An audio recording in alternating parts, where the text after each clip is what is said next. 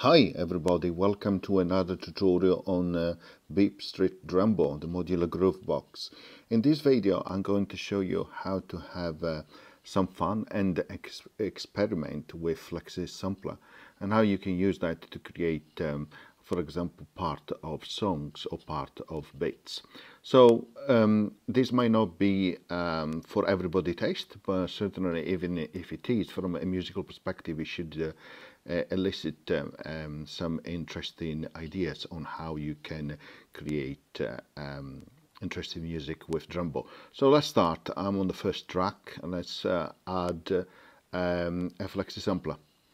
Let's click on to add a sample, and here we have a la hard sample. Let's click on it to hear what it sounds like. La la la la la la. Okay, I selected it and I click down. As you can see, it appeared there, and we click on the waveform again. Then we go to the edit and we set slices and we scroll down and we detect transients. Now this works, sometimes it doesn't work, so in this case let's set a different slice. Let's make some adjustment here like so, and this other one let's move it there like that, and we create another one approximately there, another one something like this, and one last one probably around there. Okay, that looks good to me. Now we exit like that, and we set the start slice based not on the offset but based on a random settings, so that it will randomly choose which slice to start from the playback. Next we are going to the keys and we select one key. In this case C2 is fine, and we click first note on C2 there, and let's click play. As you can see, it will choose. As you can see, it will choose different slices where to start from the playback. Let's make it more interesting. We go on the processor. Let's scroll down and let's add a reverb. Okay, perfect. Now let's have let's click and hold on FlexiSampler so we can copy it.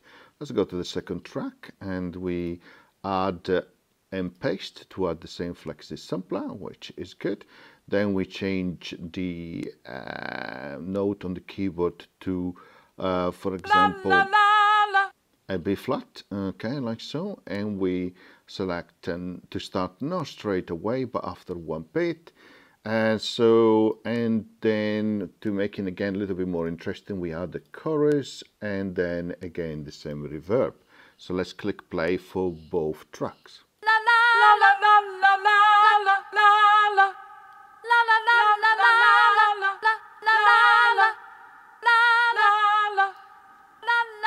Okay, let's go to track number 3. Add and paste the same FlexiSampler. This time let's add a delayed effect and also the same reverb effect. We go further down to a G1 and we add a note like so here, so that we have the starting of the note phased in a different point. So let's click play.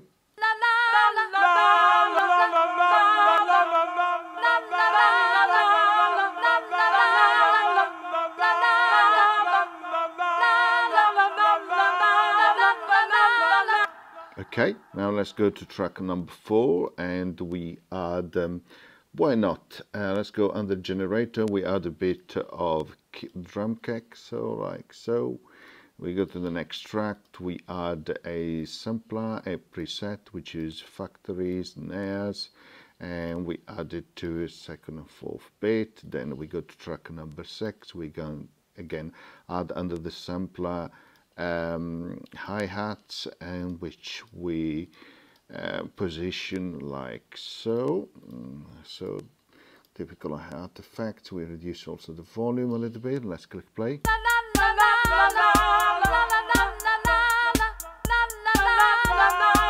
Okay, let's go to track number 7. Let's click on add. We go to generator, at the top preset for instrument, and let's choose a bass. So for example, jump bass. Okay, let's click a little bit of a melody. Let's start with a B flat, so like so. Then we go to a C1, like so. Now let's click up here and we change the beats in the pattern to 8th, so that we now have 2 pages. So let's go to the second page. And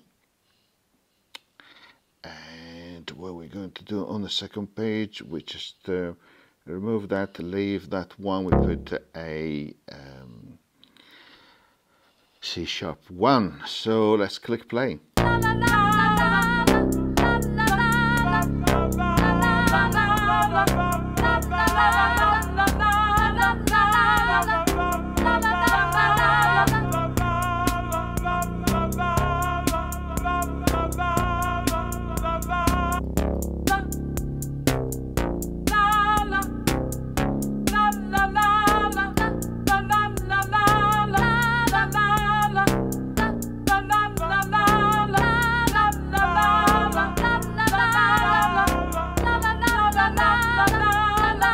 Okay, let's stop here. So hopefully this is giving you some ideas. Of course, you can change the waveform to something more interesting. For example, instead of being vocals, it could be sounds that you produce, for example, also using objects around yourself. So the possibility are infinite. So I hope you enjoyed and it gives you some food for thought. See you next time. Bye.